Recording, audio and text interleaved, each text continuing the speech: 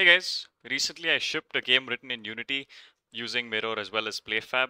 So we use PlayFab extensively for our multiplayer servers, and these are 5 tips that I've compiled for you so that you can get up and running really quick and also not stumble along your way. Have fun, let's get started. Alright, so the first tip I have is to figure out how to gracefully terminate your server, right? So in my case, I had the need where I had to terminate the server as soon as the player count of the server dropped to 0. So that was part of my business logic where I had 0 players connected in lobby, shut down the PlayFab server. And so the way I'm doing this is I have a callback registered on my network manager where, if a player is removed, then I call some certain logic. And if the player count hits 0, or actually before that, I am, checking a shutdown condition, which is a function. So if the player count hits 0, then I just call a shutdown function, right? And all this is handling is it calls application.quit. And so coming back to this, anything that sort of kills your game server process. So in Unity, application.quit kills your game server process. In Unreal Engine, it might be a different way. In Godot, it might be a different way. So you kind of have to figure out how to kill your process, and that will kill your PlayFab server as well. So kill your process, or rather your game server process, using application.quit in Unity. Alright, so the second tip I have is use Linux containers because they are cheaper and easier to figure out. Learn Docker as well as basics of Unix, so the most basic shell commands. And this is where the Pareto principle applies, right? If you know 20% of Unix and all commands that I use, you can get around 80% of your work done. Same with Docker. I have certain tutorials on this. You can check them out on the previous videos. So I'm here to quickly show you how this works in practice. I have a sample multiplayer build, and I'm just going to go to servers. I'm going to hit request server, and you can see that once this becomes active, right, I can actually connect to this, right? So I can connect to the virtual machine. It gives me an SSH command that I can copy. I'm going to click copy, right? And back in my terminal, I'm going to paste the SSH command. And you can see here that I've successfully SSH'd into my server, right? And just like I showed you, here you can see that my container is running, right? And if I go here and I type docker psa, I'll have to sudo this, paste my password again, and you can see my container is actually running, and I can actually check the logs for this container as well.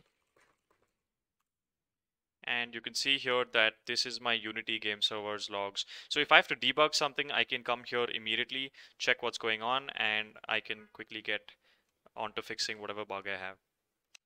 So the next tip I have is to actually create a CICD pipeline, right? So what this allows you to do is essentially say, hey, as soon as my game server is built and it's deployed, or let's say onto my version control, then I want to be able to trigger a build that hits PlayFab directly and then creates a new build. So the steps would look something like this, right? So you push to version control, which is, let's say, GitHub or Plastic SCM, whatever you're using. You use GitHub Actions to auto create a server executable. So I have a video on how you can use GitHub Actions with Unity, so you can check that out.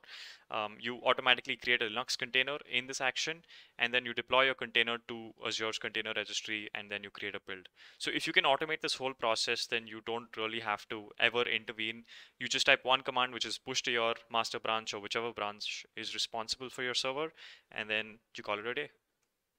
So the next tip I have is to actually use cloud functions, right? So do not have any logic on your game client to actually, request a server and, handle all that logic within there. So you want your client to be making an API call to, let's say, a cloud function. The cloud function figures out, with a set of arguments, which server to query, whether it should request for a new PlayFab server, what exactly needs to happen. And then it just returns back to the client, the IP and the port that it's supposed to connect to. So to add on to this, you want your client to be razor thin, right? You don't want to give your client more responsibilities than it needs. Don't handle any business logic of actually requesting the server and client. Again, same, in line with what I've written above. And also it's a security flaw to actually make these API calls on your client. You only want to be requesting for servers and getting servers on a server or on some server environment, because you're also using PlayFab's API keys, right? And among a bunch of other things. So keep that in mind. If you're confused on how to implement this, I have a repository on my GitHub, right, where I have a C# file and it shows you exactly how you would set up your requesting a multiplayer server. This is with using Azure functions, and I am using environment variables to make sure that my title ID and my secret key are all abstracted away. So you can check out this repository. It's public, it's free, anybody can look at it and use it. Go ahead. All right, so the final tip I have is to spend time reading about CS networking concepts.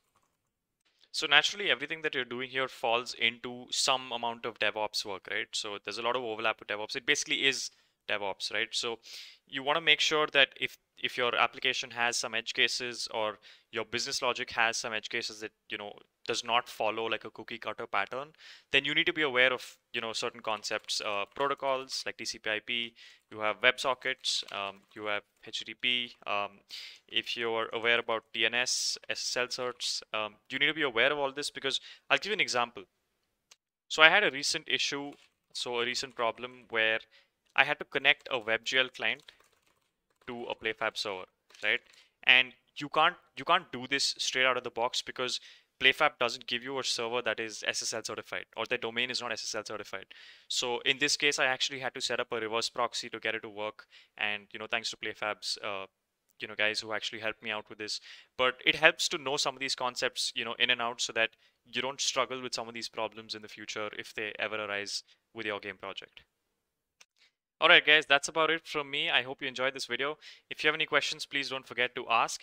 And also, I've open sourced some of these repositories that sort of help you get up and running really quickly with Unity and PlayFab. So I'll drop those links in the description as well. If you like them, please start them on GitHub. Thank you so much for your time. I'll see you in the next one.